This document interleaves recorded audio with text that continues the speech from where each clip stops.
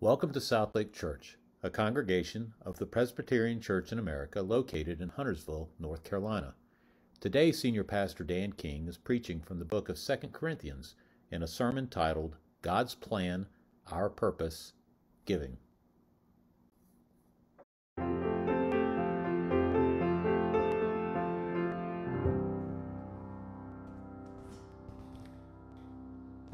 Grace and peace to you all from God the Father and the Lord Jesus Christ. Welcome. So very, very glad to be worshiping with you this Lord's Day. And Lisa Barna's birthday, by the way. So happy birthday. And glad to see some of her flock here worshiping on this special occasion. I wonder what it's like to be born on Halloween. In her case, I think she was certainly a treat and not a trick. October 31st, that means we've come to the end of our month of missions emphasis. And today we're going to be welcoming Andrew Goizueta,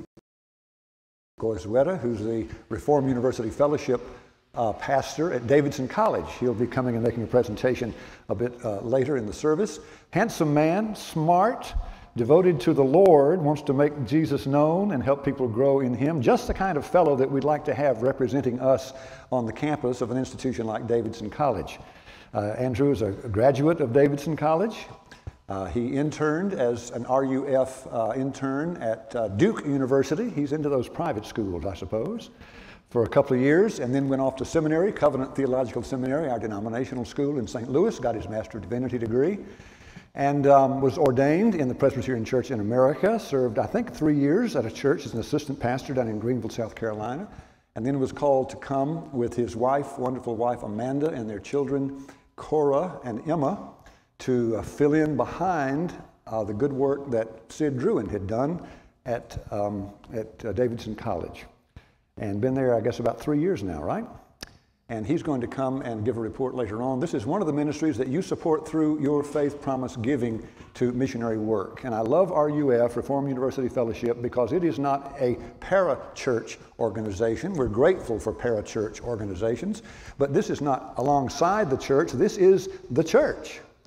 This is our work on the university and college campus. And we're very, very glad that Andrew represents us so well over there. Well, as I say, this is the end of our missions emphasis for the month, but I certainly hope not the end of missions emphasis in the life of SouthLake Church. A number of you have committed to pray regularly for a missionary in the coming calendar year. Some of you have not. So I want, if you need a card to sign up to pray, raise your hand, and Bruce is going to get you one. Some of you who've not signed up yet maybe don't have a card. And by the way, guests and visitors can do this too, and children can do this too.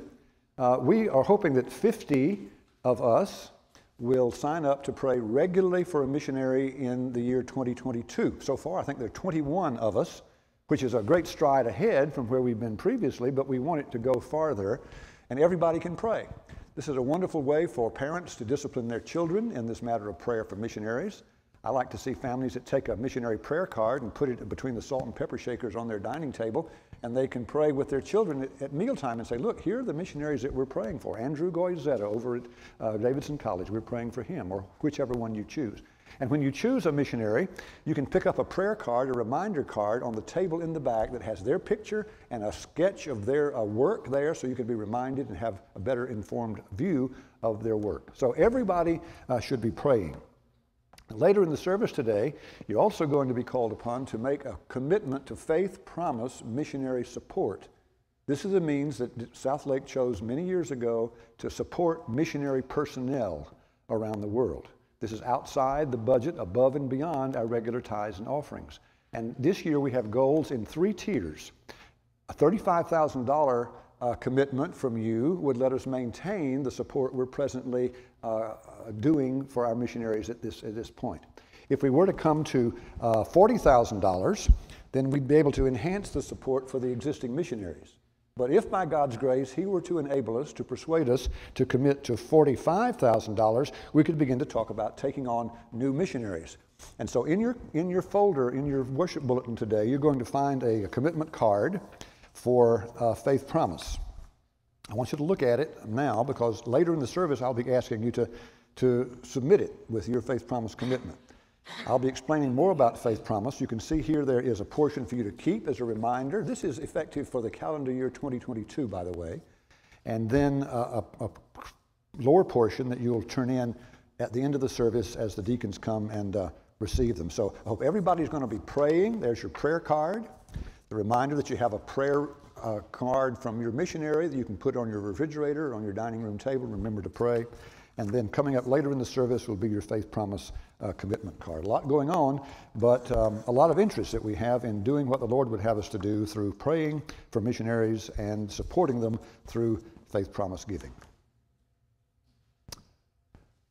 Tuesday night, we have another congregational question and answer period, discussion time about this proposal from the session for the separation of the church and the SouthLake Christian Academy. All members are encouraged to be on hand as we continue that discussion that ran for about 2 hours last Tuesday night. We'll pick up about where we left off and continue as long as you want to talk, not necessarily in one setting, but we've got a couple of 3 weeks now before any decisions are going to be asked of you. So you be thinking and praying, certainly praying about that very significant decision. But I hope that right now, that's a very big issue. It's an emotional issue. It's occupied a lot of my mind and energy and emotion this past week. I'm sure it has for many of you. Can we put that aside for the moment? Can we just let that rest for the moment and come now to seek the face of God, to let Him be the pursuit of our lives, our interest, at least in this moment, above all else, to seek the beauty of Christ and the work of His Holy Spirit in our lives to help us live more for Him, regardless of what's going on in governance or organization of school or church. So hear God's call to worship. Give thanks to the Lord, call on His name, make known among the nations what He has done. Sing to Him, sing praise to Him, tell all of His wonderful acts. Glory in His holy name. Let the hearts of those who seek the Lord rejoice. Look to the Lord and His strength. Seek His face always. Let's worship God. Please pray with me. Lord, your face is wonderful to contemplate. We long for that day when we will see you face to face. You have commanded us to seek your face, and you have said that when we seek you earnestly, you will be found by us. And so give us the capacity in our hearts and minds and spirits to seek you earnestly. Help us to find you as we come to worship through Christ our Savior by the power of your Spirit. Amen.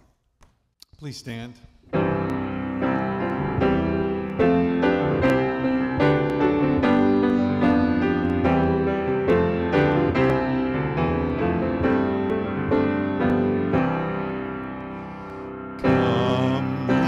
Wondrous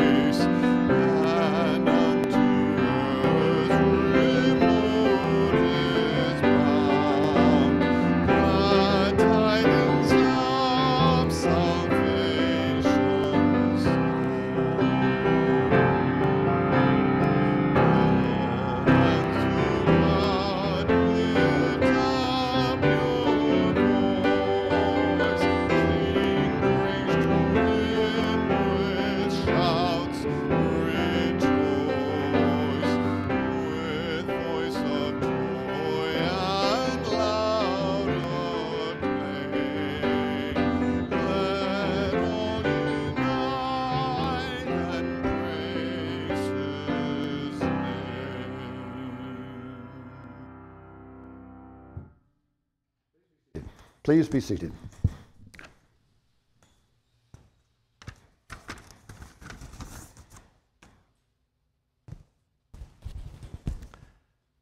Our first reading from God's Word this morning comes from Exodus chapter 16. I'll be reading verses 1 through 36. This is the Word of God, which is flawless, like silver, refined in a furnace of clay, purified 7 times. Hear His Word. The whole Israelite community set out from Elim and came to the desert of Sin, which is between Elim and Sinai, on the 15th day of the 2nd month after they'd come out of Egypt. In the desert, the whole community grumbled against Moses and Aaron. The Israelites said to them, "If only we had died by the Lord's hand in Egypt. There we sat around pots of meat and ate all the food we wanted. But you've brought us out into this desert to starve this entire assembly to death." Then the Lord said to Moses, "I will rain down bread from heaven for you. The people are to go out each day and gather enough for that day. In this way I will test them and see whether they will follow my instructions. On the 6th day they are to prepare what they bring in, and that is to be twice as much as they gather on the other days."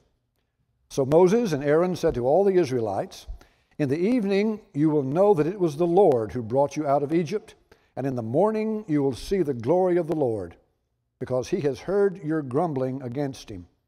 Who are we that you should grumble against us?" Moses also said, "You will know that it was the Lord when He gives you meat to eat in the evening and all the bread you want in the morning, because He has heard your grumbling against Him. Who are we? You're not grumbling against us, but against the Lord." Then Moses told Aaron, "Say to the entire Israelite community, 'Come before the Lord, for He has heard your grumbling.'" While Aaron was speaking to the whole Israelite community, they looked toward the desert, and there was the glory of the Lord appearing in the cloud. The Lord said to Moses, "I've heard the grumbling of the Israelites. Tell them at twilight you will eat meat, and in the morning you will be filled with bread. Then you will know that I am the Lord your God." That evening, quail came and covered the camp. And in the morning there was a layer of dew around the camp. When the dew was gone, thin flakes like frost on the ground appeared on the desert floor. When the Israelites saw it, they said to each other, "What is it?" For they did not know what it was. Moses said to them, "It is the bread the Lord has given you to eat. This is what the Lord has commanded.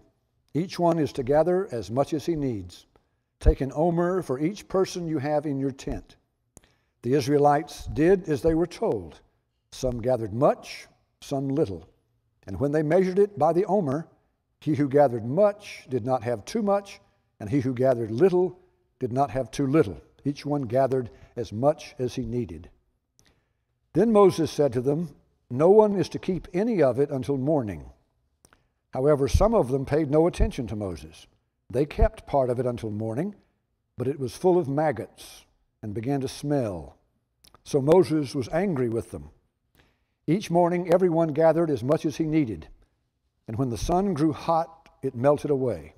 On the 6th day, they gathered twice as much, 2 omers for each person, and the leaders of the community came and reported this to Moses. He said to them, "This is what the Lord commanded. Tomorrow is to be a day of rest, a holy Sabbath to the Lord. So bake what you want to bake and boil what you want to boil. Save whatever is left and keep it until morning." So they saved it until morning, as Moses commanded, and it did not stink or get maggots in it. "Eat it today," Moses said, "because today is a Sabbath to the Lord. You will not find any of it on the ground today. 6 days you are to gather it, but on the 7th day, the Sabbath, there will not be any." Nevertheless, some of the people went out on the 7th day to gather it, but they found none. Then the Lord said to Moses, "How long will you refuse to keep my commands and my instructions? Bear in mind that the Lord has given you the Sabbath. That is why on the 6th day he gives you bread for 2 days. Everyone is to stay where he is on the 7th day. No one is to go out." So the people rested on the 7th day. The people of Israel called the bread manna. It was white, like coriander seed, and tasted like wafers made with honey.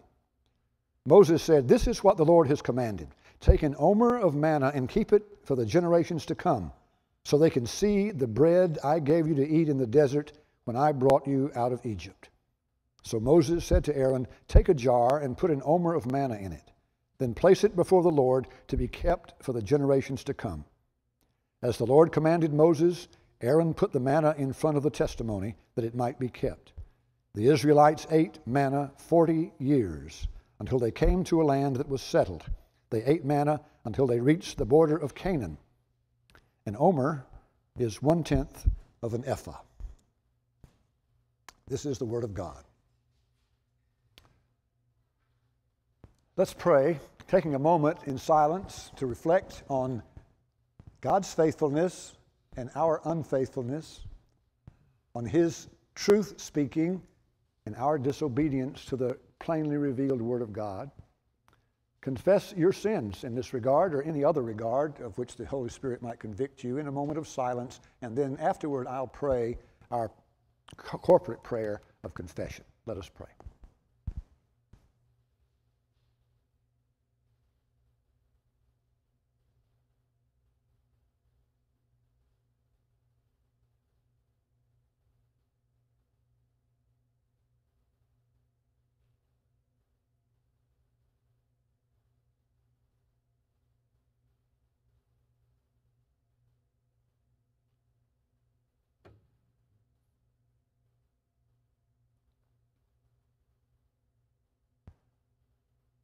Father, we come before you as sinners guilty, as the Israelites were guilty, of disbelief, of faithlessness, even in the face of your great faithfulness. We have not believed your promises. We have not stood upon the word clearly delivered to us. We have preferred our own ways to your ways. We have thought things too difficult for you to perform. We have devised our own means for our success in this world, and we have turned aside from your ordained means. Lord, we're not much different from these Israelites, basking in your favor and your provision day by day, and yet still worried about tomorrow, seeing your unshakable faithfulness to all that you've proclaimed, and yet worrying about what we'll eat and what we'll drink and what we'll wear. Lord, we have gone just like the pagans after these things. We have not sought first the kingdom of God. We have not given you opportunity to display your faithfulness in the promise that all these other things would be given to us as well. And it rises out of unbelief. Failure to believe that you can be as good as you say you are. Failure to believe that you will be as good tomorrow as you were yesterday. Failure to believe that you take our needs to heart, that you're touched with our griefs, that you are pained with our afflictions, and that you grieve over our desert wanderings. Lord, give us faith to trust you more. Thank you that Jesus has come to be the mediator between sinful people like us and a holy God like you. Thank you that he has come to be the all-sufficient and perfect sacrifice for sinners like us, even with sins as great as ours. Thank you that he has shown us what it looks like for a man who walks this earth to pray, "Father, not my will, but thine be done," and then to walk in that way. Thank you for Jesus, for all that he is, for all that he means, for all that he has done for us. Help us to follow after him. In his name we pray. Amen. And here's the assurance we have from God himself, the one whom we say we trust and whose word we follow, that if we confess our sins, he is faithful and just to forgive us of our sins and to cleanse us from all unrighteousness.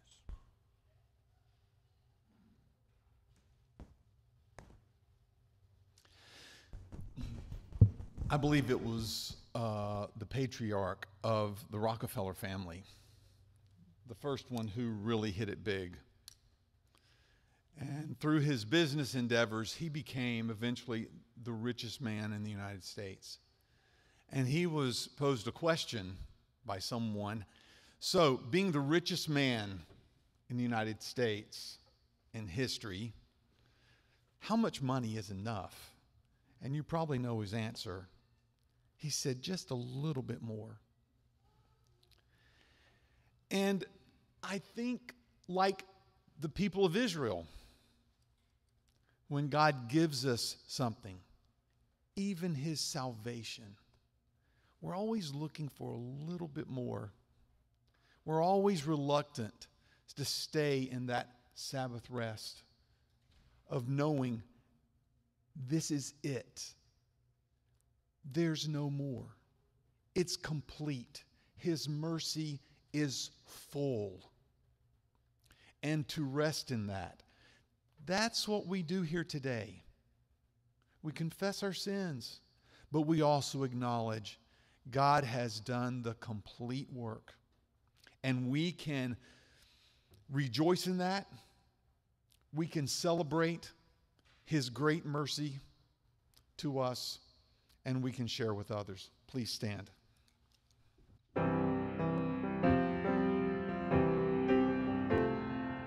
Wonderful, merciful Savior, precious Redeemer and friend, who would have thought that a lamb could rescue the souls of men? Oh, you rescue the souls of men. Counselor, Comforter, Keeper, Spirit we long to embrace. You offer up when our hearts have hopelessly lost the way. Oh, we hopelessly lost the way. You are the one that we praise. You are the one we adore. You give the healing and grace our hearts always hunger for. Oh, our hearts always hunger for. Almighty infinite Father, faithfully loving your own, here in a weakness you find us falling before your throne. Oh, we're falling before your throne. You are the one that we praise. You are the one we adore. You give the healing and grace our hearts always hunger for. Oh, our hearts always hunger for. You are the one that we praise. You are the one we adore. You give the healing and grace our hearts always hunger for. Oh, our hearts always hunger for.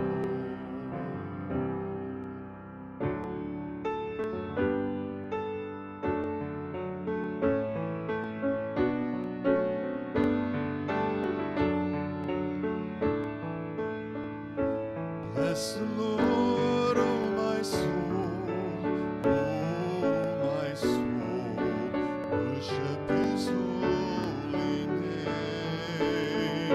Sing like never before, oh my soul, I'll worship your holy name. The sun comes up, it's a new day dawning. It's time to sing your song again. Whatever may pass and whatever lies before me, let me be singing when the evening comes. Bless the Lord, oh my soul, oh my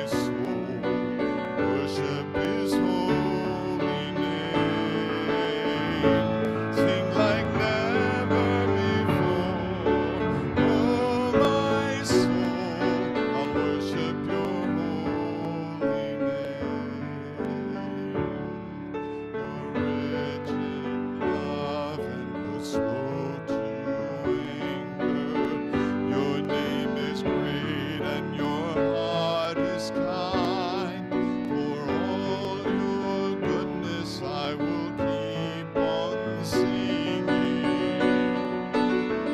10,000 reasons for my heart to find. Bless the Lord, oh my soul,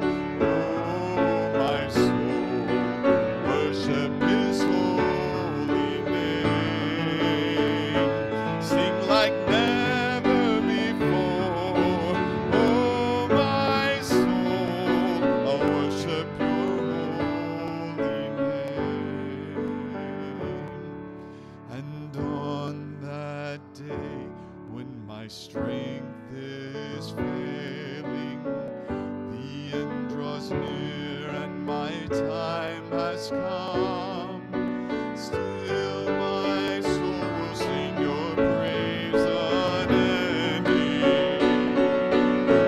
10,000 years and then forevermore. Bless the Lord, oh my soul,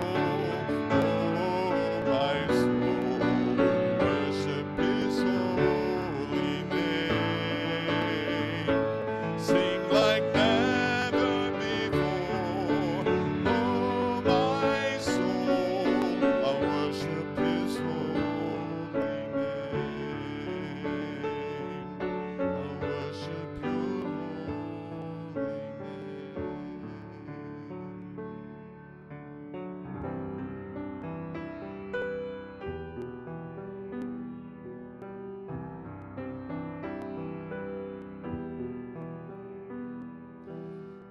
Who has held the oceans in his hands? Who has numbered every grain of sand? Kings and nations tremble at his voice. All creation rises to rejoice. Our God, seated on his throne, come let us adore him. Behold, our King, nothing can compare. Come let us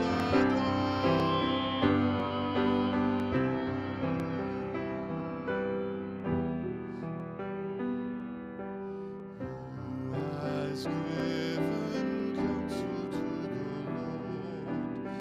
Who can question any of his words? Who can teach the one who knows all things? Who can fathom all his wondrous deeds? God, seated on his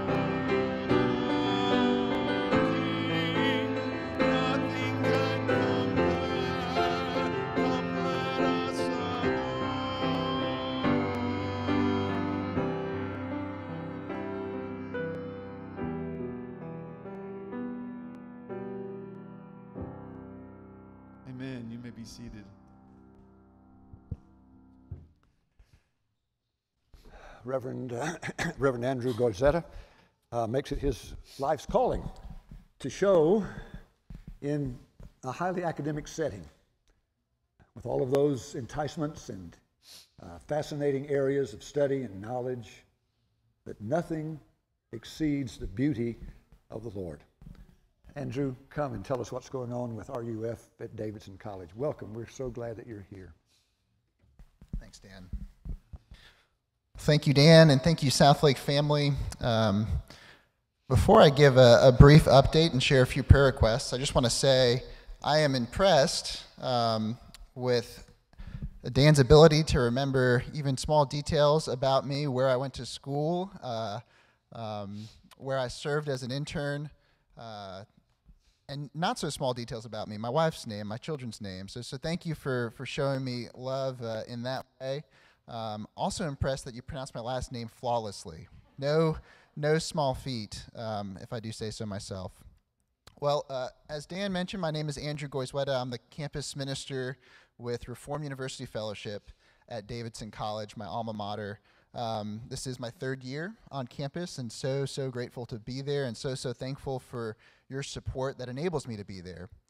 My wife Amanda and our two girls, Emma and Cora, wish they could be here this morning, but Amanda has a membership interview at our home church, Harbor, which is a sister church of SouthLake, just up the road in Mooresville. But they do send their greetings.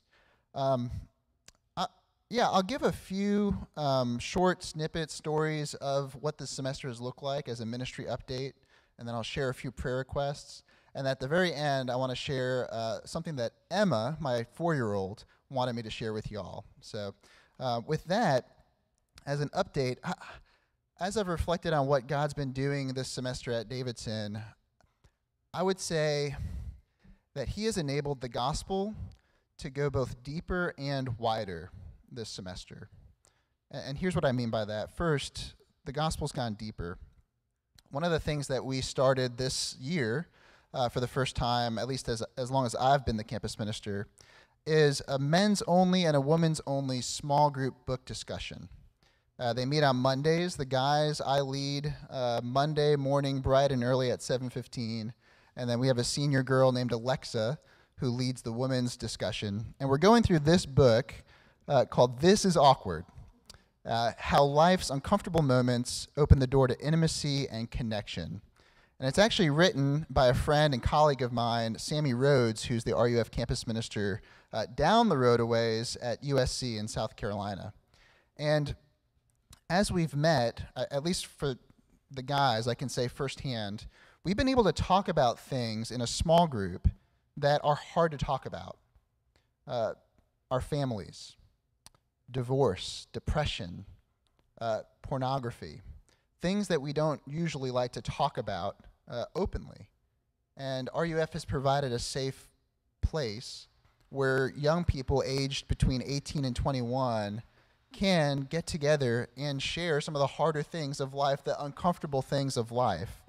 And together we've seen how the gospel of Jesus addresses all those various things.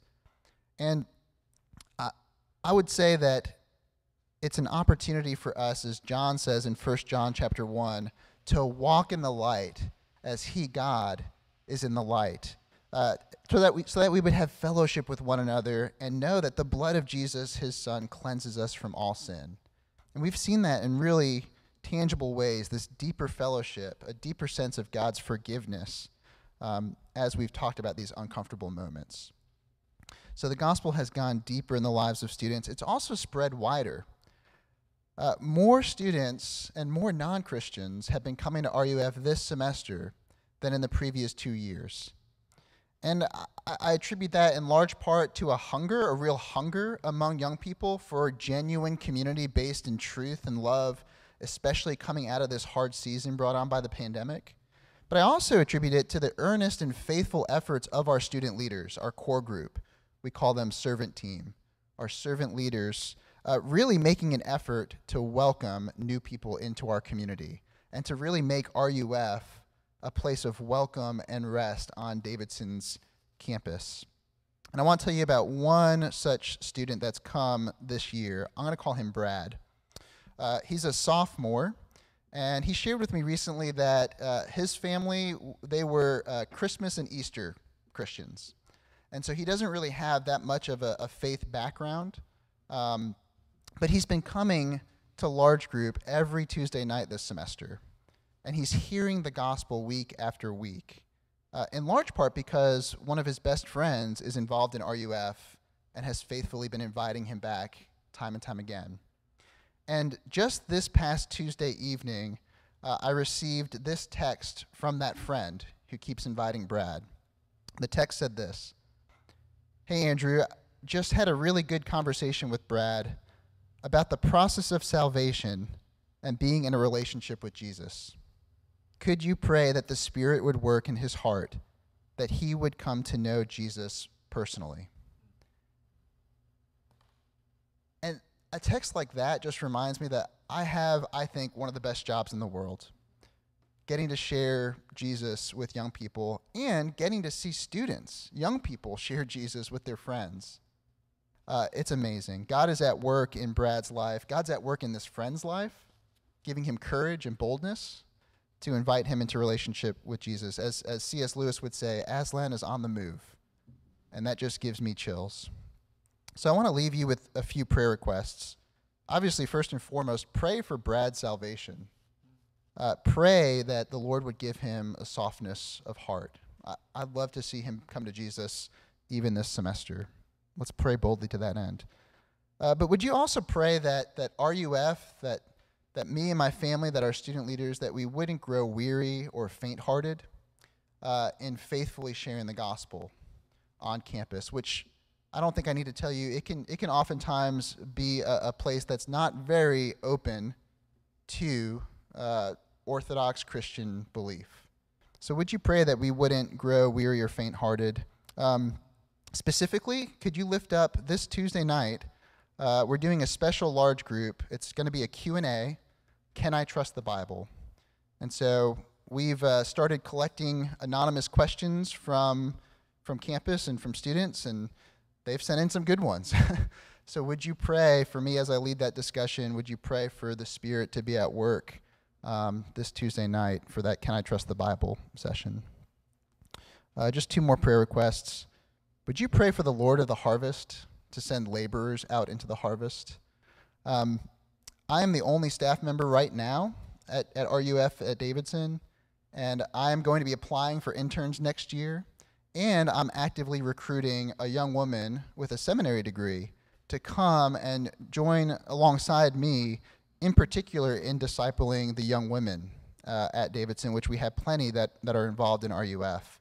So would you pray for the Lord to send interns and even a campus staff worker, because there's plenty of labor to go around. And then lastly, would you lift up my family, in particular just our health and safety. I know that's probably on your minds for your own family. As some of you know, my wife Amanda has been dealing with some chronic health issues now for a couple of years. We think it goes back to an early case of COVID, but we can't be sure. But would you pray for her continued recovery and healing? And then lastly, I told you I would leave you with these words from my daughter Emma, my 4-year-old. I asked them this morning that they weren't sure why I wasn't going to church with the family. So I explained that I was coming to talk with you all, and I said, what would you like for me to tell them? Like, what do you want them to know? And Emma smiled and she said, tell them that I really, really, really love Alexa. And Alexa was that student I told you about that's leading the women's small group for This Is Awkward. Our girls, 4 and 3, they adore these college students. And Amanda and I love having them in our home. We're going to have a group of 12 students tonight for a leadership meeting. Every Sunday night we do that. And it's a blessing, really, to see the students love our daughters and our daughters, in turn, to love them. And whether they realize it or not, they're ministering to college students. They really are. So thank you for your support. Thank you for your prayers. Thank you on behalf of, as part of our presbytery, for calling me to serve the campus at Davidson. Thank you so much. Let me pray for you, Andrew. Father in heaven, we give you thanks for committed disciples who are disciple makers themselves. And so we put the Gozuetas in that category and give you thanks and praise for them and their desire only to see the glory of Christ and to help others proclaim that glory. We would pray with them for the salvation of Brad and other students who come in contact with the gospel, and that the student ministers themselves, that is, the students who are under Andrew's ministry, might be faithful proclaimers and see a great harvest because of their gospel proclamation. We pray that the workers in RUF would not grow weary. We pray that they would have renewed energy every day and a great renewed vision for what you have called them to do, certainty of that call, and therefore your faithfulness providing for them as they pursue that call. And especially as they confront unbelief and difficult questions about the reliability of Scripture, perhaps the existence of God, God's intentions toward this world. So many questions these inquiring minds want to know, and I pray you'd equip Andrew and others to answer those effectively and well by the work of your Spirit. Bring laborers for the staff, help him to locate the additions that he'd love to see made to the RUF staff at Davidson, interns and perhaps even full-time workers to focus on the women's ministry. And then do look after his family.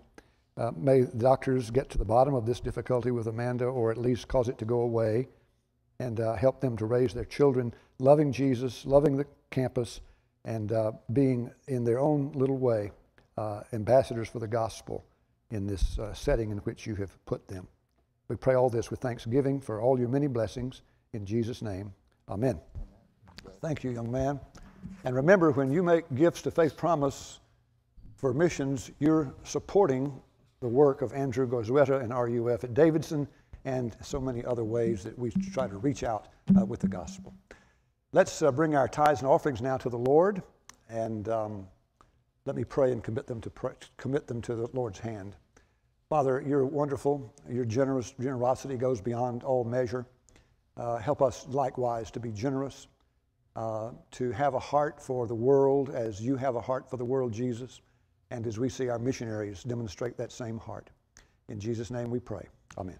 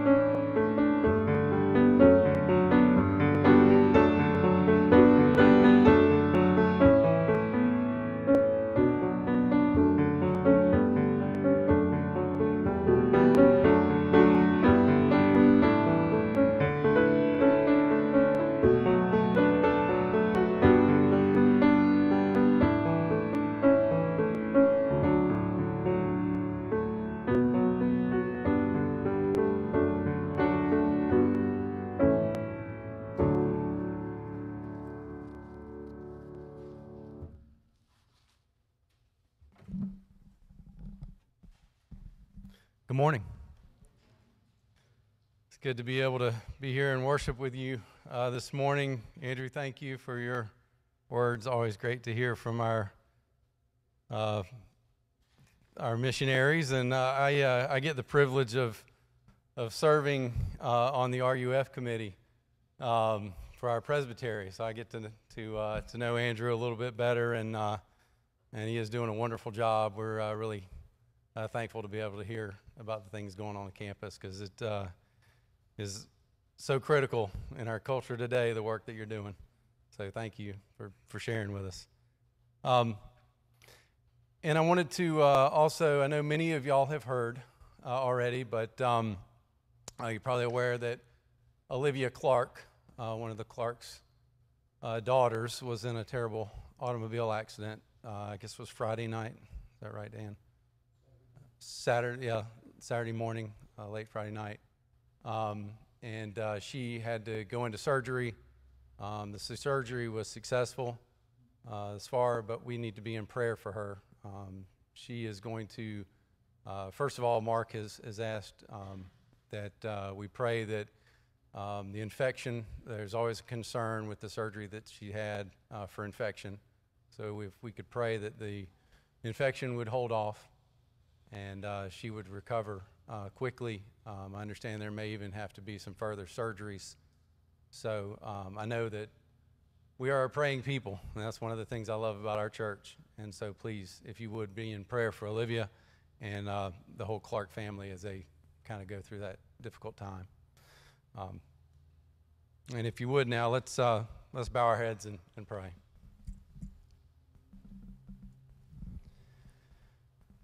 Oh Lord, we praise your holy name, for you are a great God and a great King above all gods. In your hands are the depths of the earth. The heights of the mountains are yours also. The sea is yours, and you made it, and your hands formed the dry land. Oh, let us come and worship and bow down. Let us kneel before the Lord our Maker, for you are the sustainer of life, and you provide for our every need. Knowing our need, and in your great love for us, O Lord, you provided your Son, who by his sacrifice on the cross provided a way for us to be restored to you and have eternal life through faith in him. For it is by grace that we are saved through faith and not on our own doing. O Lord, we thank you for the gift of your Son and for sending your Holy Spirit to lead us to the truth of your word. Father, I lift up our ministry here at SouthLake Church to you.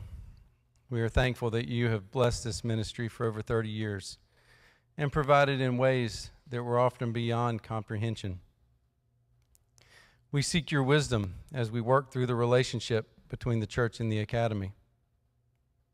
Give us clarity in the best way for these ministries to move forward and have the biggest impact on your kingdom.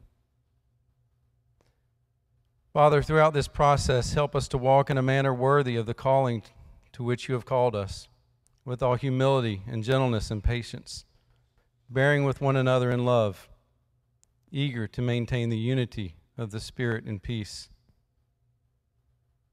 We lift up SouthLake Christian Academy to you and pray for the administration, the faculty, and staff, that they would show the students the love of Christ and the hope that can only be found in him.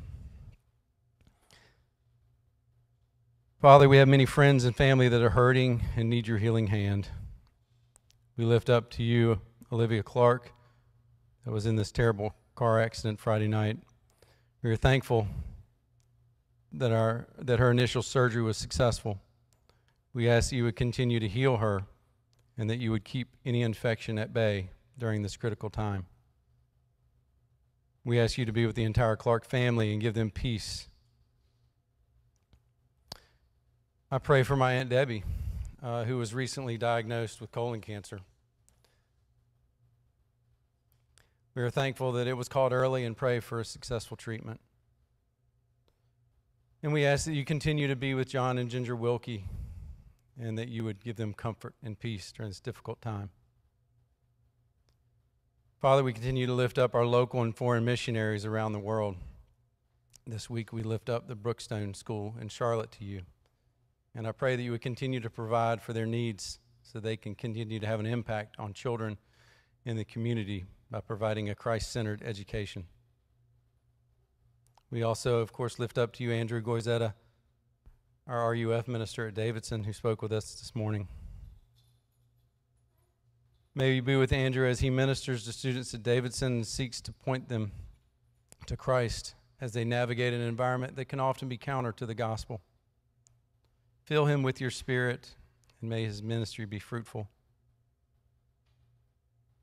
We lift up our country to you, O Lord.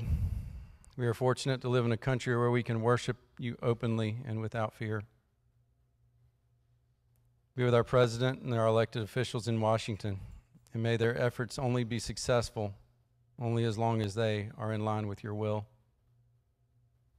We continue to lift up our men and women serving in the military. We thank you for their service and the freedom it provides.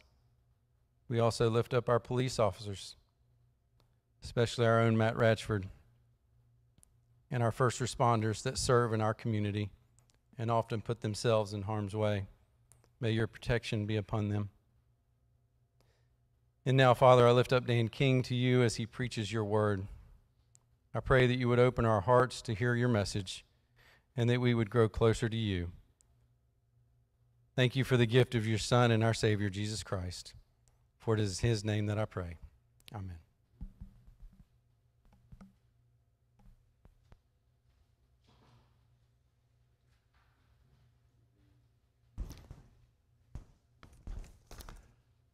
Thank you, Jed. I really love this time of missionaries emphasis, whether we call it a conference or a month or however we configure it. It gives us a chance to see what God's doing around the world in the particular ministries of those who come and report. But it also helps us remember that we have a part in what God is doing.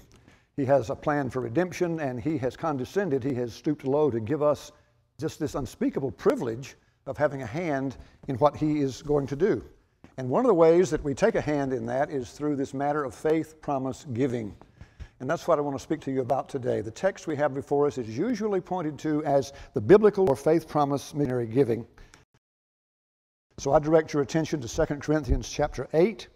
I'm going to read the first 7 verses, reminding you that this is the Word of God, which is living and active, sharper than any double-edged sword. It is this which penetrates even to the dividing of soul and spirit and joints and marrow. It is this which judges the thoughts and attitudes of the heart.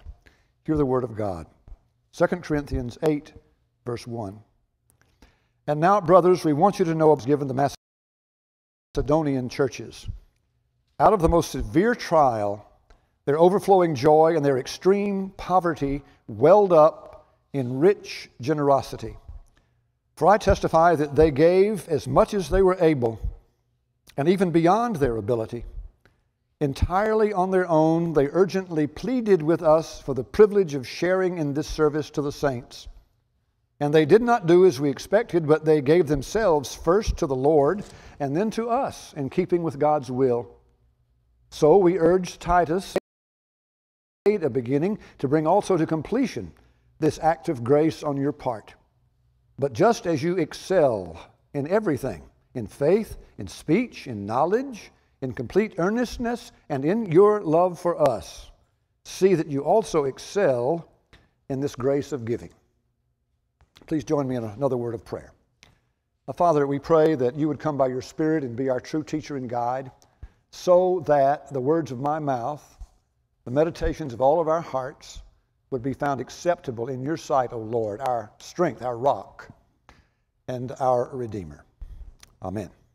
I want to focus especially today on verse 3 of the text I've read. For I testify that they gave as much as they were able, and even beyond their ability. Or if you're looking at King James this morning, you will read these words, for to their power I bear record, yea, and beyond their power they were willing of themselves. Now here Paul is writing to the church in Corinth. He is telling them they need to be more like the church in Macedonia, especially in this matter of generosity in the face of adversity, the face of difficulty. Macedonia was that northern portion of Greece. It included places like Philippi and Thessalonica and Berea, some of these churches that we read about in the New Testament. And now, brothers, we want you to know about the grace that God has given the Macedonian churches. You brothers in Corinth, reflect on the grace that God has given the Macedonian churches. Out of the most severe trial, their overflowing joy and their extreme poverty welled up in rich generosity. Now that's a formula you don't often find. Severe trial plus overflowing joy plus extreme poverty equals rich generosity. It just doesn't make a lot of sense. Macedonia was a favorite battleground of the Roman army.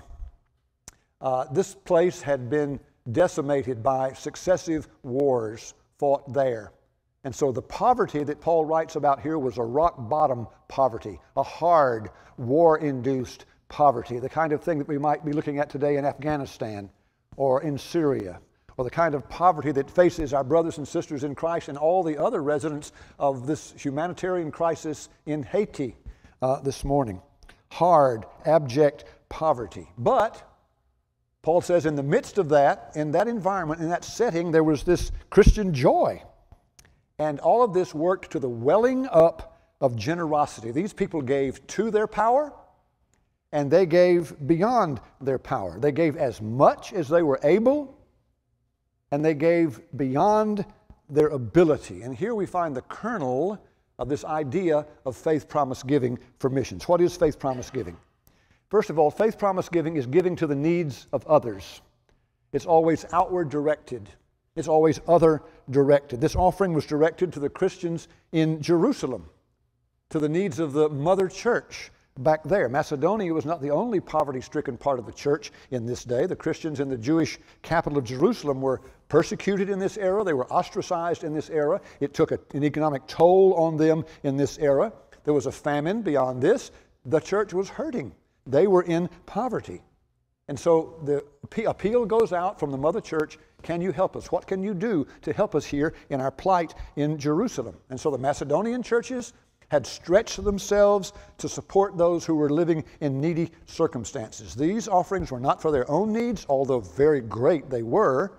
These offerings were for the needs of others. God blesses us when we give to the needs of others. God blesses us when we give to the needs of others. It is counterintuitive, it is countercultural, but we're talking about the kingdom of God and His ways, not the kingdom of this world and its ways. Why do we have so much? Why are you and I so richly blessed, so fully endowed? To use on ourselves? Is that God's plan? It is not. We are so richly blessed in order that we might have something to give to the needs of others. I'm not making it up. Look ahead to the next chapter of 2 Corinthians, chapter 9, verse 11. What does it say? I've printed it for you on your note-taking sheet.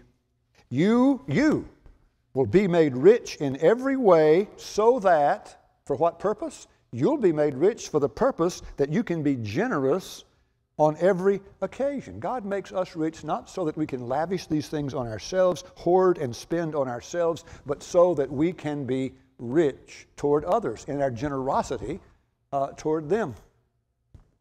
Former Mission to the World coordinator, Dr. Paul Koistra, told me about a fellow named Sundar Singh. He was trekking through the high Himalayas with a traveling companion. And as they went through a certain mountain pass, they came upon a fellow, another traveler, fallen in the snow. And they stopped to look at him. He was in desperate condition. Sundar Singh wanted to help. The other fellow did not. The companion wanted to go on. He said, if we stop here now in this weather, at this altitude, we're just all going to die. And so he pressed ahead alone. But Sundar Singh bent over and with great effort lifted this half-frozen fellow to his shoulders and with great strain carried him along the way. And pretty soon the warmth of his body began to thaw out this half-frozen fellow, and he revived. And before long they were walking along together, side by side. When they came upon the companion, the one who had gone ahead alone, he was still alone, but now he was fallen in the snow, and he himself quite dead. What was it Jesus said? For whoever would save his life would lose it. But whoever loses his life for my sake and the gospel will save it. This is the way of the kingdom. It's not the way of the world, but it is the way of the kingdom. You want to save your life? Bad plan. The Word of God says you will lose it that way. You want to keep your life? The Word of God says, then give it away. You lay up those treasures in heaven. You find eternal riches in glory and in this world also. Remember what God said in His Word, whoever sows sparingly will reap sparingly. Whoever sows generously will also reap generously. And so faith promise is all about sowing generously to meet the needs of others rather than hoarding, than taking to ourselves and lavishing the riches that God has given us on ourselves. It's for the needs of others. Secondly, faith promise is giving that is governed by one's ability, but it is not limited to one's ability. It stretches beyond one's ability.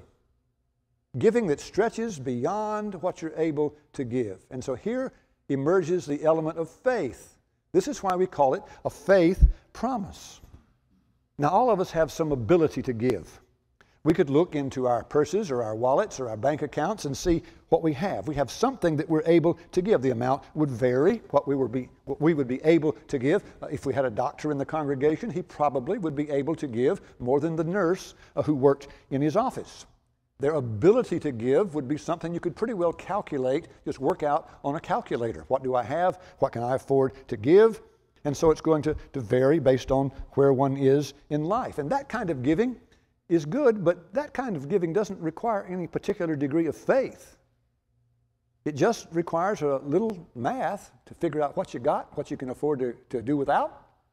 And it can all be run up on a calculator. And the Macedonians gave that way. Nothing wrong with giving that way. The Macedonians gave that way. They gave all they were able.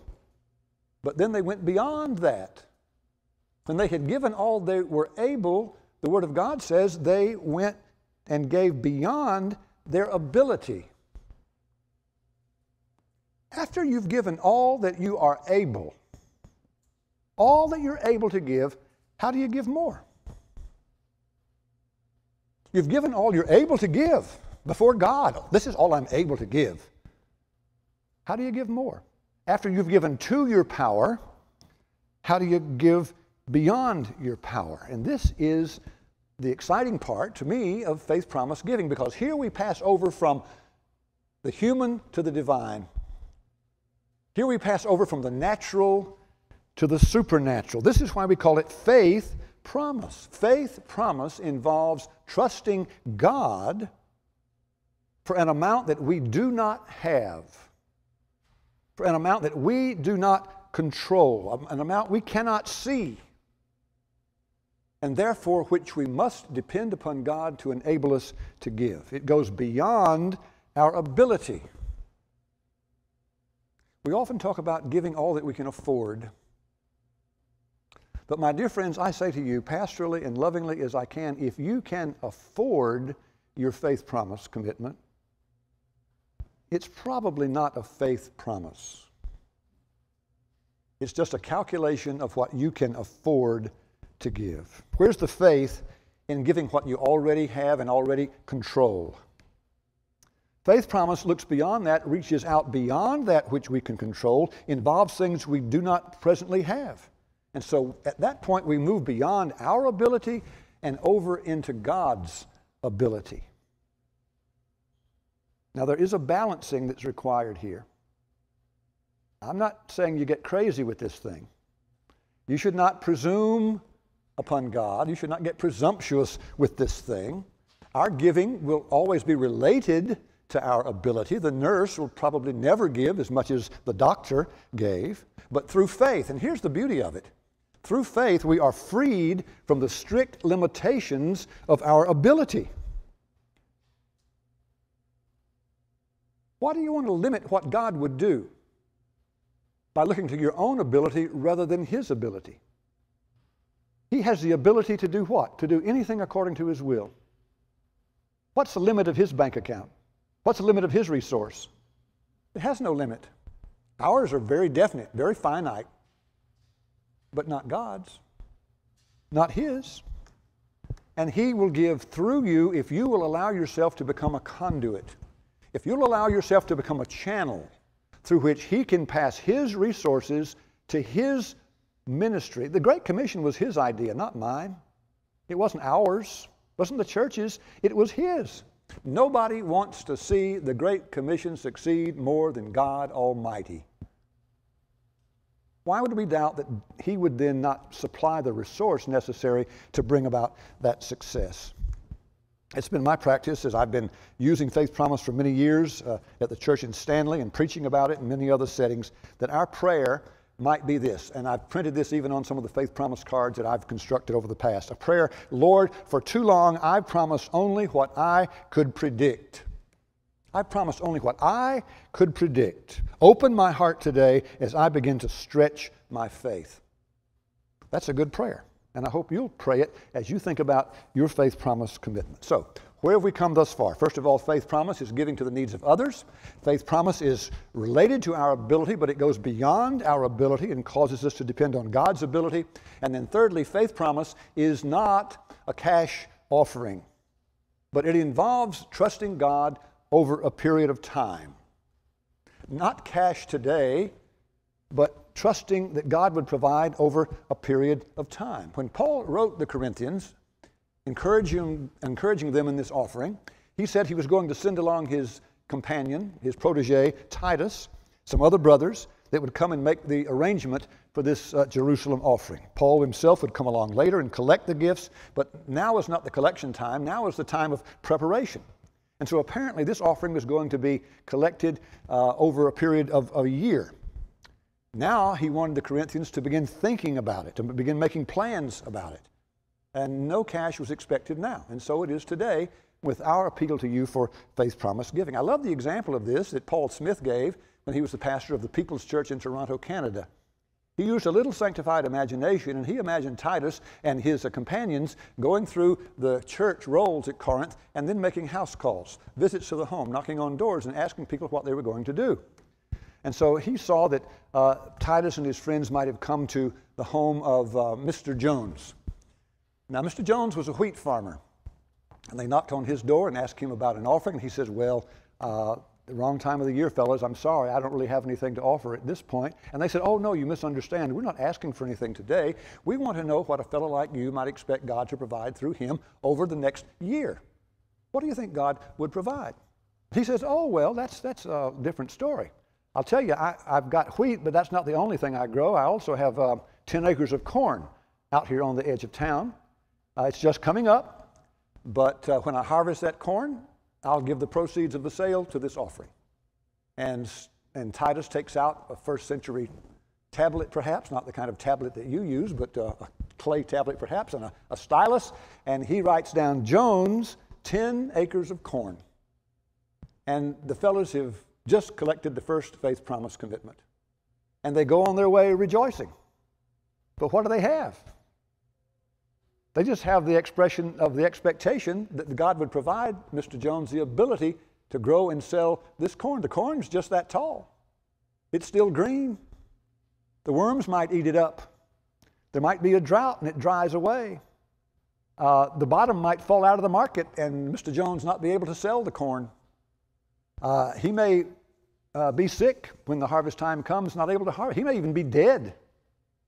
Nobody knows what that future is going to hold except God. But what he's saying is, as God enables me, I will give the proceeds from 10 acres of corn to this special offering. Then they come to the home of Mr. Brown. Mr. Brown is a cattle rancher. And they knock and ask about his interest. And he says, well, you caught me at a bad time.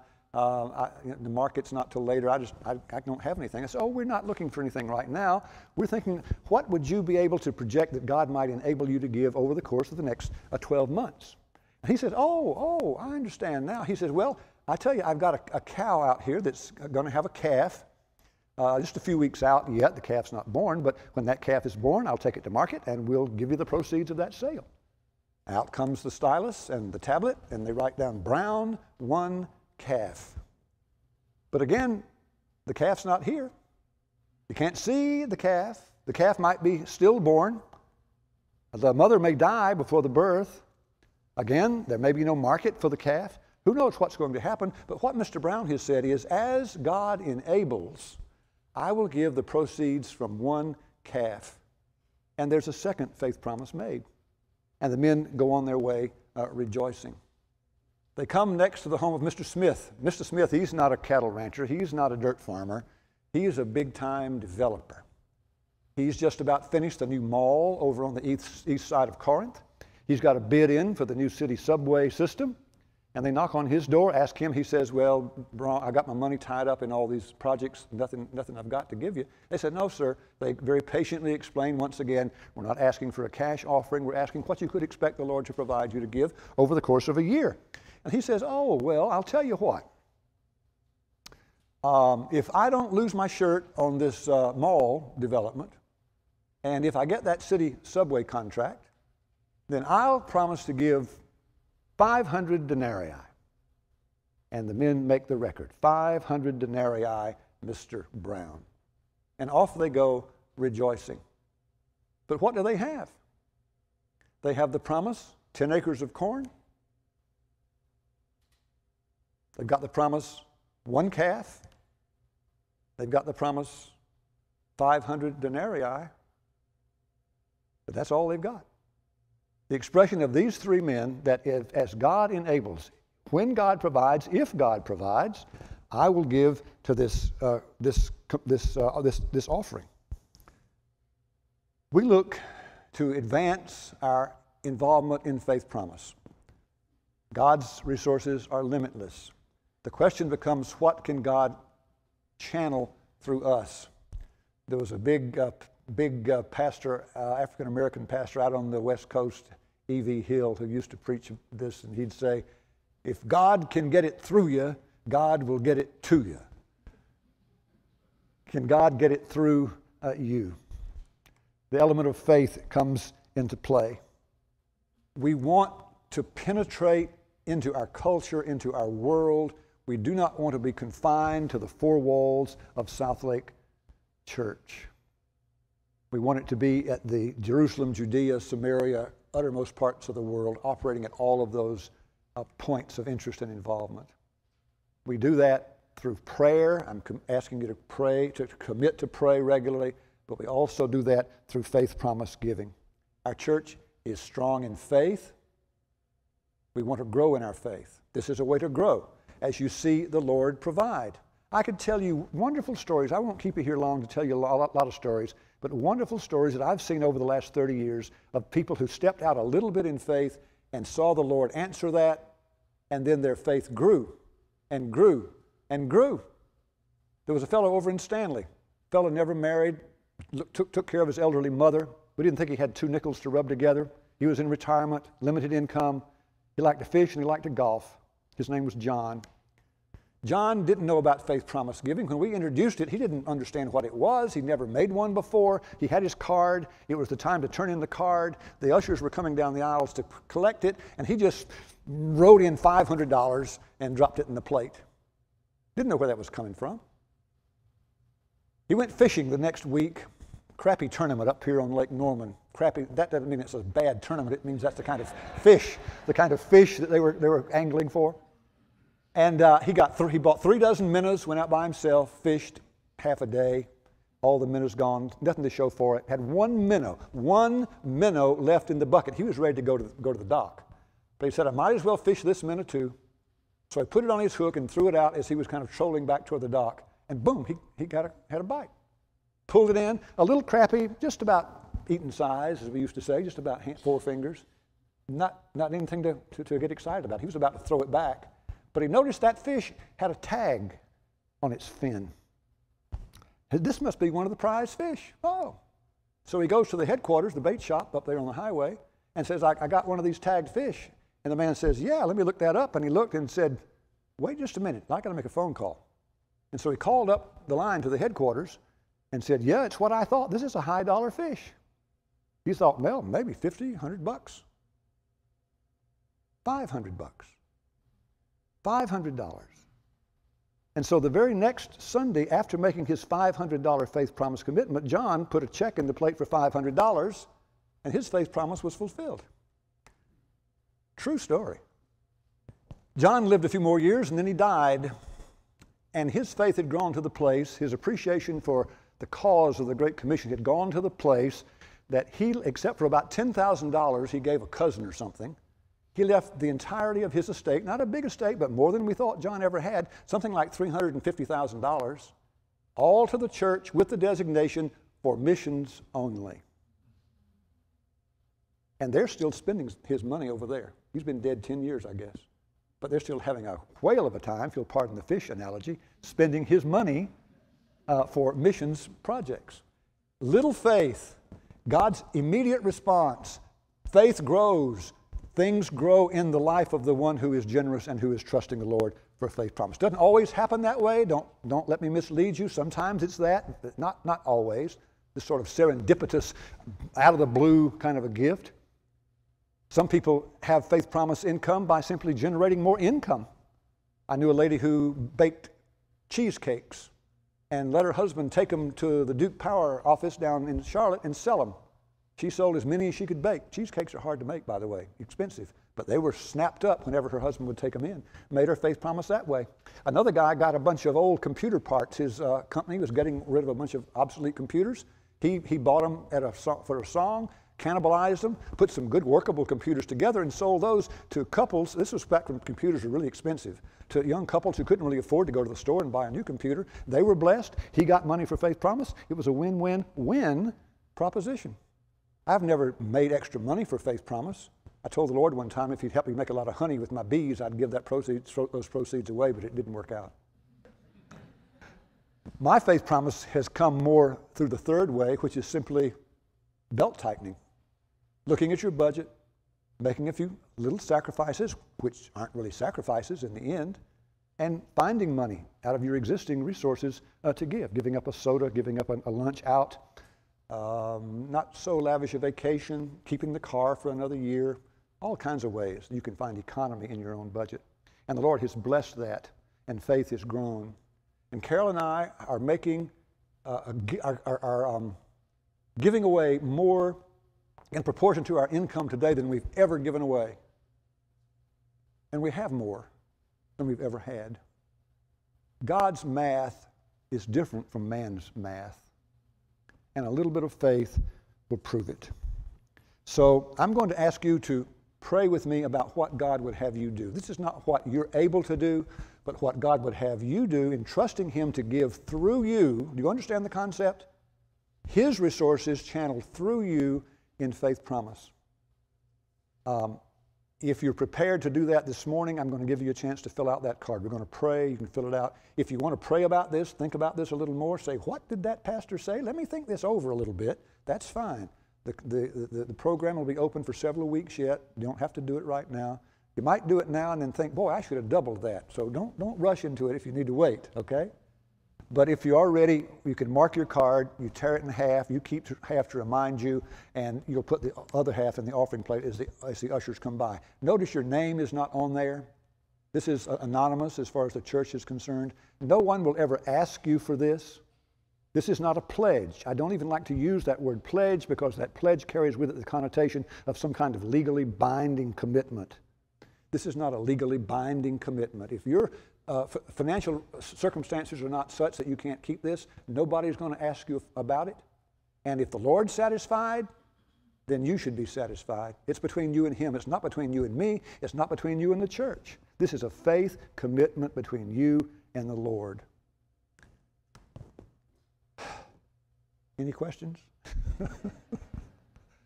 Let's pray. And if you're ready to give, please do so. We hope we can make and exceed these goals, but that'll be in the Lord's hands. Let's pray. Father in heaven, we thank you so much for your faithfulness to us. You've never let us down. You've never failed us a single time, although we've often failed you. You have promised to bless richly if we would just trust you. We've not always trusted you. Stretch our faith, that the passion of your heart, the evangelization of the world, the proclamation of the gospel to all nations might be more rapidly fulfilled as we have this unspeakable privilege of partnering with you in this work that you are determined to do and that you will inevitably do, either with us or without us. In Jesus' name we pray. Amen. We'll sing our closing hymn. The ushers will be available to take your cards. Please stand.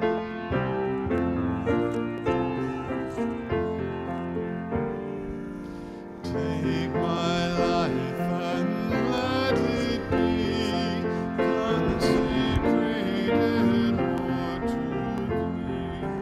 Take my moments and my days, let them flow in endless praise, let them flow in endless